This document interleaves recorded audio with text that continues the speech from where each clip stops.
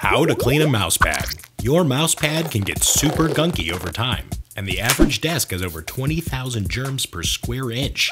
So, a quick clean might not be a bad idea. Start by filling a bowl or the sink with cold water and soak the pad. Use a gentle shampoo or hand soap and scrub with a soft bristle brush. Gentle scrubbing is the name of the game. Rinse the pad and make sure there are no more suds. Now, pad dry with a towel and give it the rest of the day to air dry. Can you put your mouse pad in the washing machine? Now, the short answer is yes, as long as it's made from one of the following materials. Change the settings to a light cycle, set the washer to cold water. Use a mild detergent. Don't use any bleach. And let your mouse pad air dry afterwards. However, if your mouse pad has a custom design, it may chip in the washing machine, so it's best to hand wash.